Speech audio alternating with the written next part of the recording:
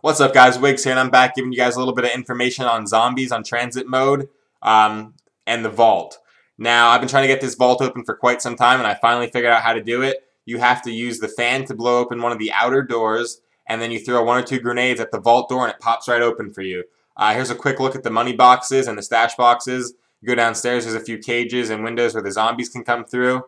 And this is where you pack-a-punch. So people have been asking me for quite some time now, where do you pack a punch and how do you do it on transit mode? And you have to collect all the parts down here. All the parts are downstairs here, and you put them into the blueprint, and your machine will be right over there where I'm jumping. So there's 3 windows down here, like I explained. So my friends, 2 people held off these windows in the hallway, and 2 other people held off the stairs where you come down. Now, we did figure out that the Pack-a-Punch machine allows you to Pack-a-Punch a gun more than 1 time. The only gun that we found out that it won't let you Pack-a-Punch more than 1 time is the ray gun and the ballistic knives. Now, there may be more, but we ended up dying before we can get through all the weapons, and the mystery box ended up moving, which is why we died, because we ran out of ammo. But like I said, you can Pack-a-Punch the gun more than 1 time. It pretty much just gives you a different reticle. It does not give you ammo. Let me say that again. If you Pack-a-Punch more than 1 time, it does not give you more ammo.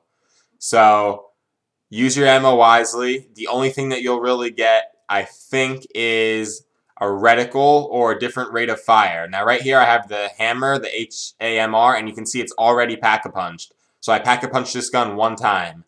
I pop it in for the 2nd time, and watch. It comes out, and boom, reticle on there.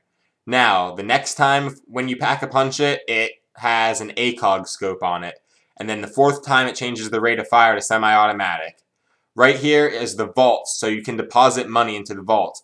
One thing to keep in mind is that for every $1,000 that you withdraw out of the vault, it takes $100 out of that. So you can deposit and withdraw money from here, and the cool thing about this is it stays with you for every zombies that you play. Every map of zombies that you play that is relevant to this map, you'll have that money. It doesn't have to be just on transit.